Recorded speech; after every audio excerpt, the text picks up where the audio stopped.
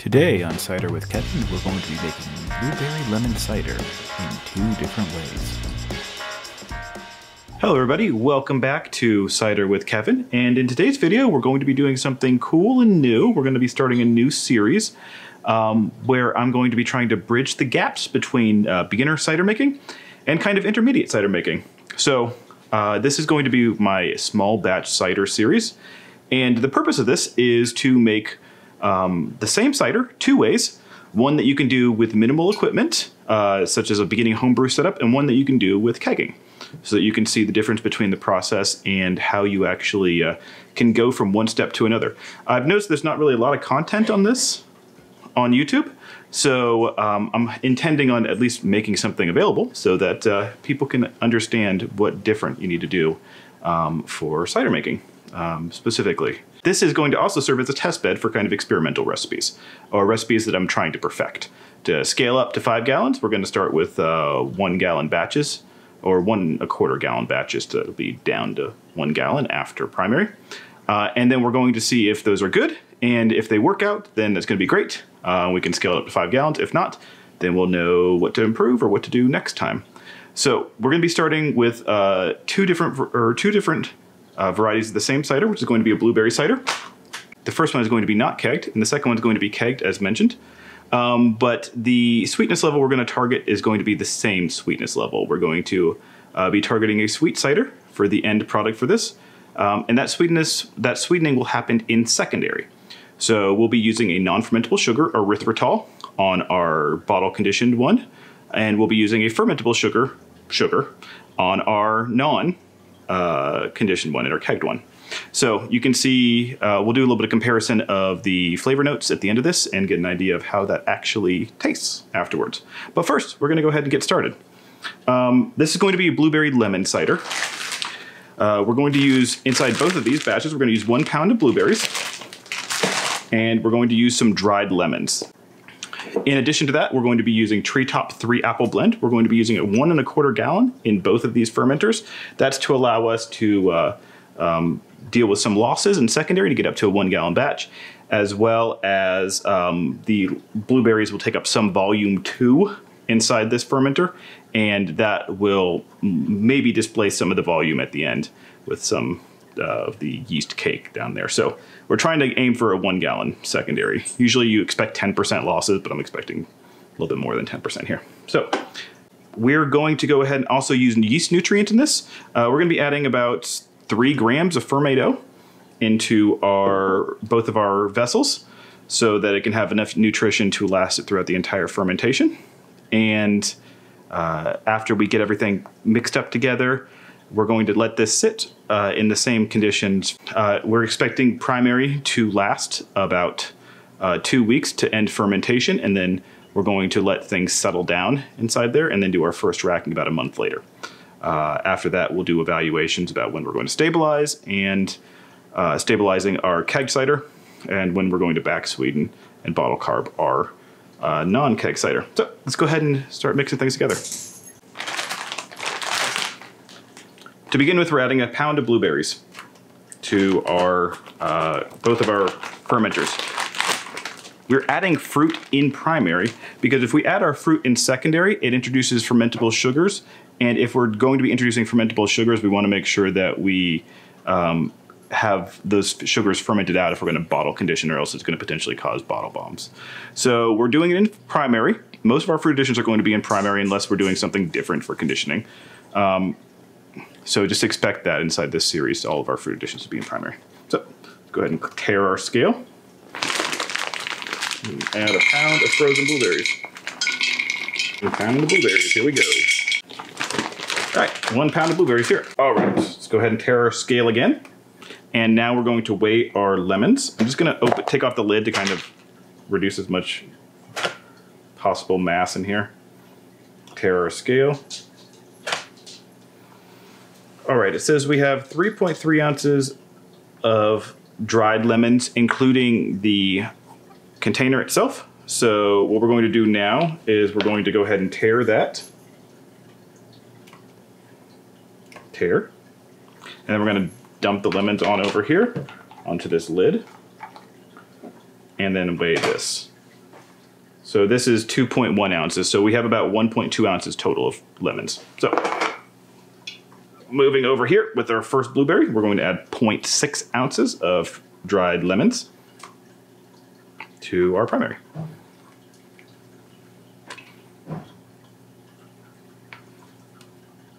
Perfect. All right.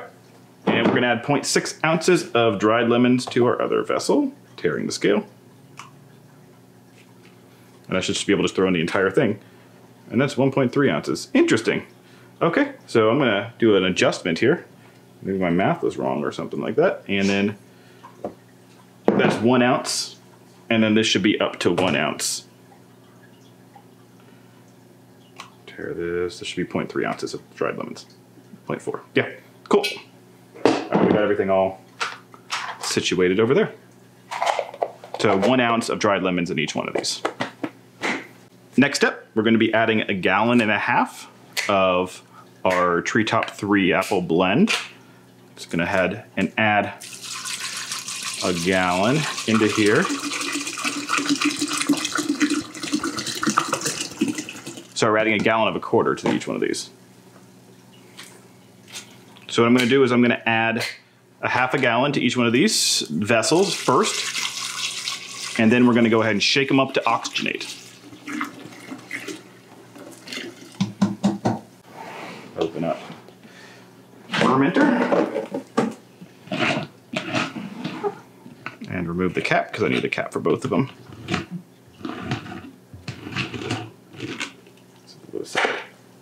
Same thing on this one.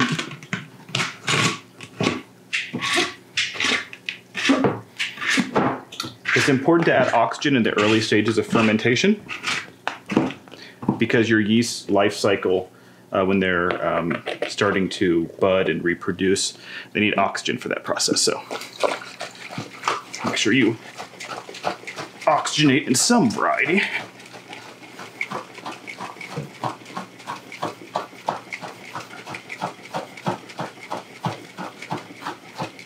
Happy yeast is healthy yeast, and healthy yeast make good brews.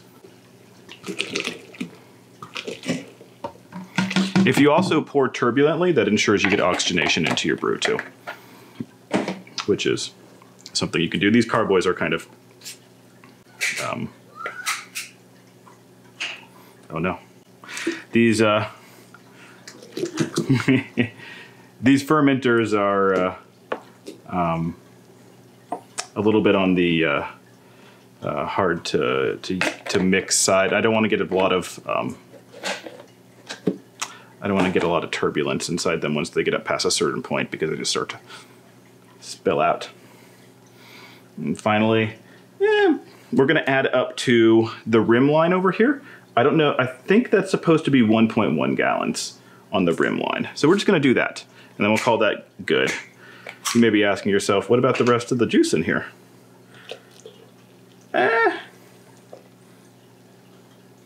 Not worried about it. We'll probably just drink it.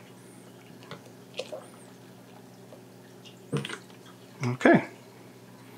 It looks about even, and that appears to be 1/2 gallon out of that, so maybe that was like a little bit more than 0.1 gallon each. So we got these all nicely measured out. Let's go ahead and add our fermento. Good, switch this over to grams. It's 1 gram, 2 grams, and then 3 grams. And to first one. Close enough. That was 3.1. It's close enough. All right, fermento added. And then finally, before we put our airlocks onto both of these and let these go for a bit of time, we're going to take an initial gravity reading. Since we put the same ingredients in both of these, it should be representative of both. So I'm not going to be taking a reading of both of these at this phase. I'm just going to suck off the foam over here. So as expected, supermarket juice is anywhere between 1.050 for apples and 1.052. So it's at 1.052 this time. I should say 1.054 is the norm. 1.050 to 1.054. So this one is at 1.052. So right in the middle. The yeast we're going to be using today is going to be Red Star Premier Cote de Blanc.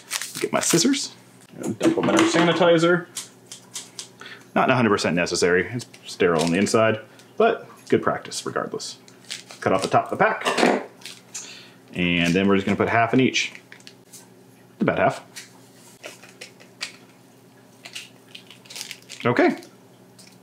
That's it. We're going to go ahead and fill up our airlocks and set these aside. We're going to ferment these at about 64 to 68 degrees around this time of year in our house. And let this go for about 2 weeks. Check it and see if it's done. And then at a month, so 328, we're going to be putting these into our secondary. So we'll see you back then. Not shown on screen here is me transferring the cider from primary to secondary, and after that we waited 2 additional weeks, and we are now at the point where we can start doing our back flavoring and back sweetening. Hello everybody, welcome back. We're going to go through our process now of back sweetening, back flavoring, and also bottling one of our 2 ciders.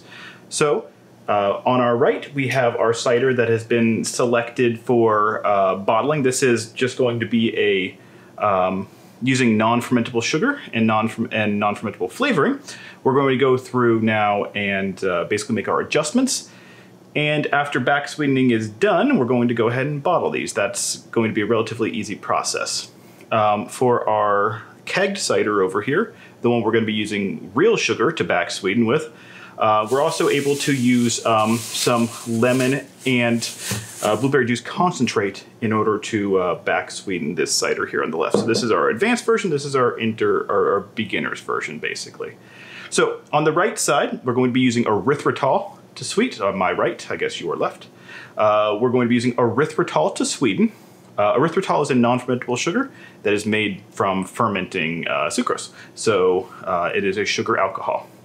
For our flavoring additions, if we need to add more flavor to it, since we cannot add fermentable flavor like blueberry juice because it will just ferment out when we're doing our bottle conditioning, we have some McCormick pure lemon extract. I heard that this is actually really good for lemon flavor.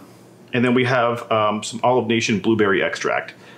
The reason why I'm not using Olive Nation on both of these is because the Olive Nation blueberry or lemon extract apparently is not very good, but the McCormick one is. So we're just going to be going through and taking an initial tasting and then doing some balancing adjustments on this one to get it to our sugar, our sweetness and flavoring that we'd like for our blueberry. And on this one, we're going to be going through right now and just stabilizing it, putting it on some lemon peels to get that extra lemon flavor if needed. And then after it's stabilized, we can go ahead and keg and back sweeten this one over here. So that's going to be the process. The reason why we can't add sugar to this one, the one that's going to be using non-fermentable sugars, is because part of bottle conditioning, you add a small amount of priming sugar, usually about 1 ounce per gallon of sucrose, and that gives you about 2 atmospheres of pressure. Any more extra sugar, so any more fermentable sugar, and that can come from lemon juice has a small amount of fermentable sugar. Blueberry juice or apple juice or the concentrates also have a good amount of fermentable sugar in there. And the yeast will consume that, and it could lead to potential bottle bombs. That's not something we want to do. So anytime that you're doing bottle conditioning, which is what this process is on the right over here at the kind of the beginner's process, that is going to be needing to use a non-fermentable sugar if you want to add additional sweetness, because all the sweetness you add from fermentable sugar is going to turn into CO2 and alcohol. So that's why our flavorings are also non-fermentable too. So we're going to go ahead and get started. I'm going to go ahead and stabilize this one on the right, take a sample of it before stabilization actually, and let's get a little bit of assessment and see what type of flavorings we would need to add on that. So let's open up this one on the left. Now I'm being very specific here because I'm going to be moving these around, transferring these around. I'm going to have to add yeast to the one on the right side here in order to ensure that we are getting a post-bottling fermentation. So it's going to be adding yeast to this, just a small amount of priming yeast. The one on the left, I'm not going to be adding yeast to. So I'm going to be doing everything with the one on the left first, just to ensure that we're having clean gear. Both these recipes are the same, So I don't anticipate that, but I'm still going to flush my equipment with sanitizer and clean it every single between uses on these two. All right, going to take a sample of this, see what kind of flavor we're getting, and see if there's anything we need. I am getting a lot of blueberry on the nose. And actually, the lemon is honestly coming through a little bit. On the taste, it is dry blueberry. It's kind of loose on the mouth, which means that it's kind of watery. This could definitely use some additional tannin content to it, and I think the blueberry concentrate is actually going to hit that a little bit. I'm gonna leave the acid alone. I think that might be fine. The tannin balance could use a little bit of balance, but I think it'll be good with some sugar. Let's go ahead and try our one over here on the left, or on your left, my right. And I think it's probably going to be the same because they were the exact same recipe, fermented side by side to each other. But there might be some batch to batch variation, so let's just go ahead and give this a go. And I'm just going to once again state this for the camera, that this is being sanitized in between every use. This one has a much stronger lemon bouquet. The blueberry's kind of taken a back note to the lemon bouquet, and it is actually quite pleasant amount of lemon in this. There is definitely a difference between these two. This one, substantially more lemon. I don't think this needs any more lemon in order to have a more balance. It actually needs blueberry. So we're gonna go ahead and hit that with just a little bit of blueberry extract and see how that goes. Lemon notes, they're coming through strong on this one. Quite like it, honestly. It's kind of funny how you use the same recipe and you have the different variation like this. This is unreal how much more lemony this is than the other one. So what I'm going to do is I'm going to leave the lemon extract alone on this side, and I'm just going to go with the blueberry extract. I think that this is going to be the way on this. Cue Baby Yoda meme. We're going to go ahead and first we're going to stabilize this one over here with 50 parts per million potassium metabisulfate, 75 parts per million potassium sorbate. We're going to just dump it into this jar, and then we're going to rack on top of that. In addition to that, I'm going to peel some lemon peels and put them in here. They're going to be small slices of lemon peel, and I'm going to get a little quick dunk of sanitizer beforehand. So let's go ahead and start that process before we stabilize this one on the right. All right, starting out with peeling the lemon. The basic rule here is no pith, so none of the yellow bits. We're just going to peel a single lemon. Okay, one peeled lemon and 2 ounces of sanitizer. You really don't want to sit in the sanitizer too long. Now we're going to go ahead and add our 50 parts per million metabisulfate and 75 parts per million sorbate. 0.19 gram of potassium metabisulfate. And that's it. It is 1/8 of a quarter of a teaspoon. And then for potassium sorbate, I'm going to be doing 0.28 grams. I'm going to go ahead and dump that into our fermenter. Okay, done. Now we're going to go ahead and rack on top of this. Okay, now here comes the fun part. We're going to have a little bit of priming yeast. This is Red Star Premier Blanc. I don't use it for ferments, but for priming yeast it's pretty good. And we're going to be using some blueberry extract in order to basically sweeten, flavor. We're going to be using 1 ounce, or 28 grams, of cane sugar per gallon, as well as some erythritol in order to erythritol is to sweeten, cane sugar is to prime. Add CO2, basically. All right, so we're going to go ahead and put it into our 1 gallon, put this cider into our 1 gallon pitcher over here. Well, now it's time for the bench trial portion of this video, where we're going to basically dial in the sweetness. I have roughly 1/2 pound of erythritol here, and I'm hoping I don't need more than that. If I do, then I'm just going to kind of tolerate where it is, because I don't have any more. Before we do that, let's see what our final gravity is, though. 0.998 final gravity. Going to add in about that much erythritol. I know we're going to need a lot. Berry stuff should be sweet. Basically, I'm stirring until I hear all the crunchy stop. Erythritol usually dissolves pretty quickly in these things, so. Also, while I'm stirring here, I'm making sure to not add in extra oxygen here. I'm just doing a stir to combine. I'm not trying to add in any oxygen. No rough jostling over here. Let's go ahead and take a sample of that. This will give us our starting point for flavor, too. It's very lemony. What I'm going to do is I'm going to add a little bit of blueberry extract, going with 3/4 of a teaspoon of extract to begin with. right away I can tell you that was a lot of blueberry smell. Also, the fun part about this is you get a little sample every time you do this. Yummy. And I'm gonna add a little bit more sweetness into this because I know it's going to need more sweetness. Once again, stirring till all the crunchies stop. The blueberry and lemon are kind of nicely playing together on the nose here. I think it needs a little bit more sweetness. Blueberry flavor is good now. Blueberry flavor is good. Sweetness, can use a little bit more. Yeah. Nice combination on the nose. It's kind of funny how you add in sugar or sweetener in this case, and it makes it smell more sweet. I don't understand how that happens.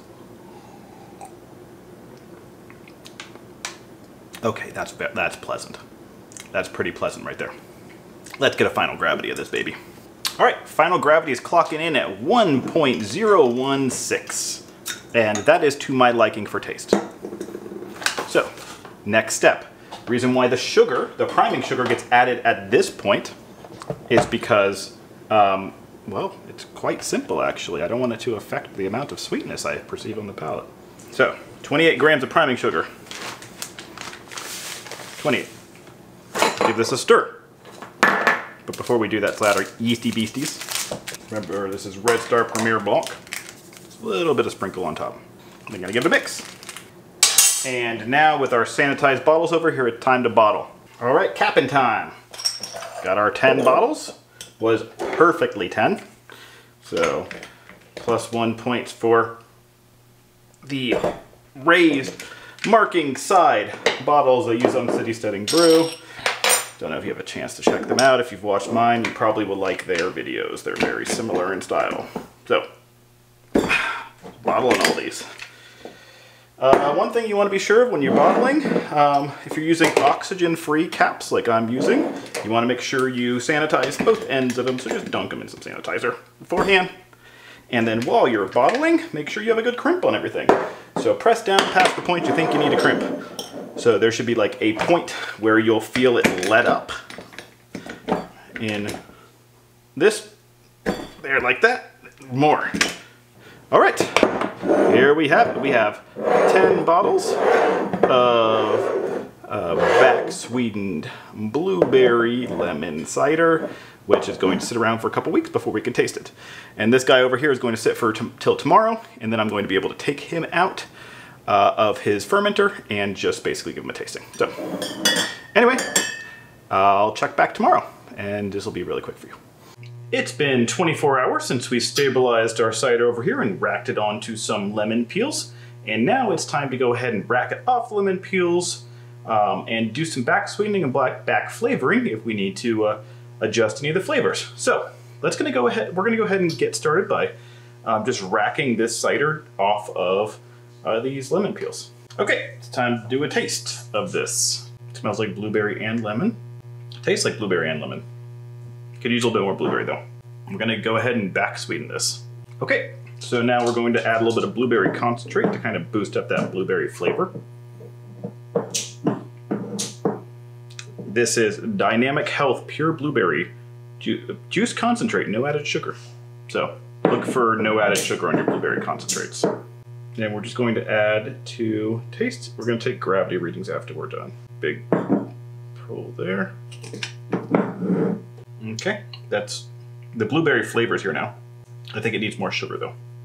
When we're adding sugar, we're really adding it to flavor here. So I'm going to tell you the gravity after this is done, and you'll know how much basically sugar I have added to this. The blueberries also to taste, so you'll know.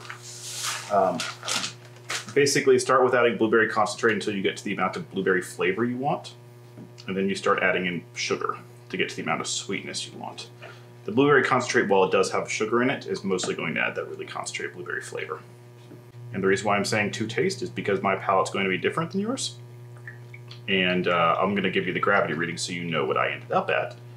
But it very well might be a different value than what you would like. So add it to taste. All right, 1.020 as our final gravity. Okay, now I'm going to go ahead and put this in a keg, and it's going to be carbonated to 2.5 atmospheres. I think it's going to be nice with this one. Nice, good sparkle to it. Okay, so I'm going to go ahead and rack this into our keg, put it on CO2 for a couple of weeks, and then we're going to do a side-by-side tasting.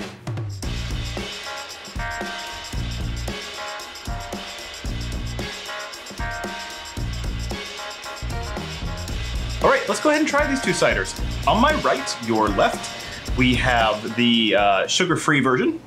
And on my left, your right, we have the full sugar version. Let's go ahead and start by doing a, compare the appearance of these two ciders. Both of them are, well, this one at least, a nice deep, rich red. And with this other one, also a nice deep rich red, but this one is a less red. So the sugar one is a little bit less concentrated with the red coloring. Very, very slightly though. Good amount of carbonation. We have our head retention on here. So if I give this a nice good swirl, it produces a lot of bubbles coming out of the solution. So the carbonation did get nice and clingy and stick pretty well inside the sugar-free version.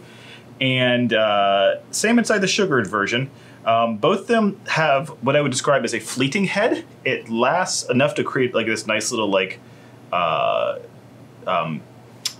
kind of a bubble cascade on the top, but it doesn't really stay long enough to provide that nice foamy, rich creaminess that you get out of a nice heady beer. So that's pretty typical for ciders. Having something with a lot of body and viscosity really really boosts that chance of that happening to get that nice creamy head. And that's usually something like proteins or fats. Let's go ahead with aroma, starting with the sugar-free one. This is blueberry. This is really, really blueberry. My goodness. I'm reminiscing of the previous blueberry lemon one that I made that had the blueberry kind of transform into a red wine type of flavor. This is not doing that at all. This is blueberry, which is great because it's what we went for. I am able to pick out the lemon this time though. It's very subtle. It's kind of faint, but it is present. Let's go ahead with the sugared version. Ooh, aromatics wise, this one's okay. This one is very blueberry forward. I smell blueberry like it is just pungent coming off the glass. This one is more restrained. It has a softer blueberry essence to it. It smells more complex. I can smell the deeper elements of it, the apple element underneath it, as well as the lemon element. It is popping through. It is a more transformative smell, I should say. It goes from the blueberry to the apple to the lemon in that order. It kind of just like passes through your olfactory cascade over here. All right, let's go ahead and give this a taste. Let's start with the sugared one. Okay.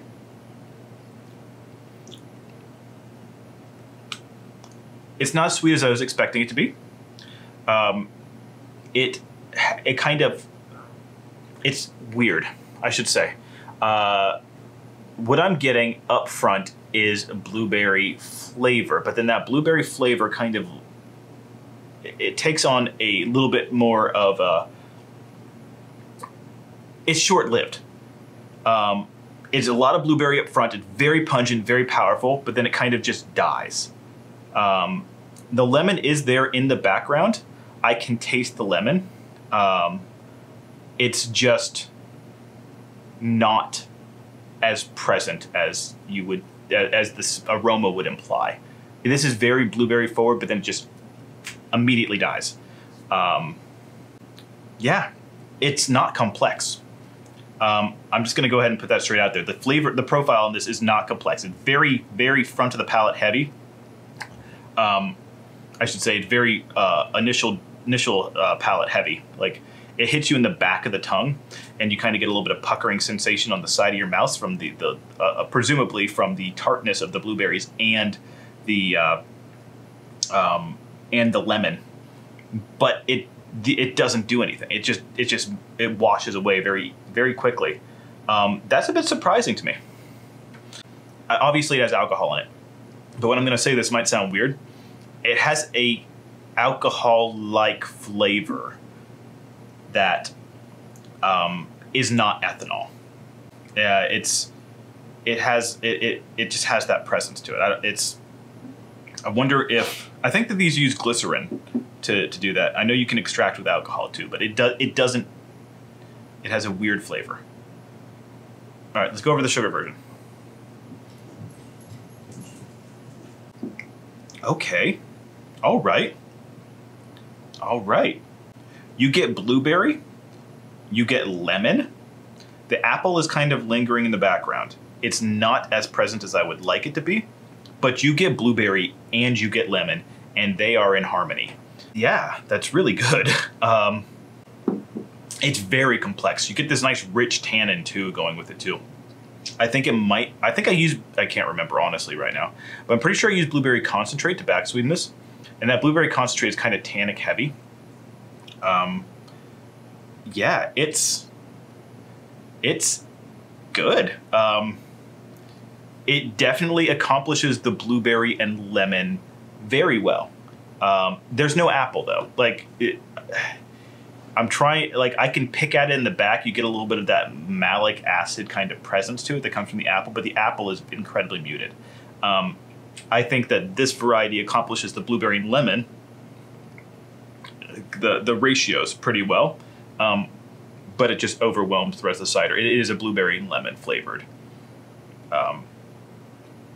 If you had a blueberry and lemon flavor and you added grain alcohol and neutral spirit to it, you would probably get something kind of similar to this, which isn't to say that's not good, but it's not really giving the apples a good representation. The apples were here simply to provide an amount of acid to the beverage and also to add alcohol to it. This is more akin to a country fruit wine that is made with blueberries. Is it bad? No, it's really good, honestly, but it's not a great representation of the apples, which is something that I personally strive to do. Yeah. I'm not going to do my 50-point rating system for these because I think I'm just going to compare the two of them just directly. I would say that overall, I would give the one without sugar, I'd give this one a 7 out of 10. It's good. It's a nice recipe. It's easy to follow. And also it's something that can be done at home with minimal equipment because you don't need to worry about having a keg or getting CO2 or doing any of the other business you need to do in order to stabilize. Meanwhile, I would give this one over here an 8 out of 10. I really like the way that these flavors are married together. It has a much more complex flavor profile. The aroma is very decadent and rich. It has that nice marriage between blueberry and lemon, and it just is it's quite pleasant. I think this was a pretty good primer on transferring a recipe between something that doesn't require kegging to something that does require kegging, and giving you an idea of the differences between those two recipes. You are going to get a different flavor profile out of them, and that's fine. You are also going to run into limitations about when you can add fermentable sugars in order to add that extra flavor. Could I have achieved this flavor by adding the blueberry concentrate in primary, same ratios to our other sugar-free, and then letting it ferment out, then back sweetening it? Possibly. That's something to experiment on in the future. But if you run through fermentation completely, and then you get to the point where you need to back sweeten, this is the method you do it. You add non-fermentable sugars to your sugar-free variety. My preference is erythritol. And then you bottle carbonate using a measured amount of sugar. If you are going to keg, you have a lot more options, but you need to stabilize your brew first, which means that you have to add potassium metabisulfate and potassium sorbate, or go through stabilization by batch pasteurizing. That also is presumably a fine method. I'm not a fan of batch pasteurizing because it requires a lot of equipment. If you're going to do that, you either need to have some variety of UV filtration system, or you're going to have to run into something like you're going to heat it up, which heating up a keg full of liquid is going to take a lot of heat to do, and you need something particularly large to do it in. So not my recommended method for batch pasteurization, unless you're using something small like 1 gallon volumes, which is feasible. But you have to do that under pressure. So that's also the kicker. So what do I think about these two compared to each other? I think that if you were going to be making these recipes, I would prefer the one with sugar. So this goes back to if you can get to kegging, get to kegging. You're not going to regret being able to keg things with making cider. With making beer, possibly, because you can basically accomplish everything with beer making without a keg, with the exception of like cask pulls or something that is incredibly niche. Meanwhile, making cider, back sweetening, is a big part of the cider making process. And it's back sweetening with carbonation, which is the challenging part. So, I hope you enjoyed this video. I'm sorry it was a bit rambly and a bit long. I'm going to be making more videos like this because I think it's an incredibly interesting topic to have a comparison between the different methods of back sweetening. I don't think that there is one definitive method that is better than the other one for all circumstances. It really depends on your personal situation, your gear level, and your expertise. So, anyway, that's going to be it for this video. Have a good day. Cheers. Happy cidering.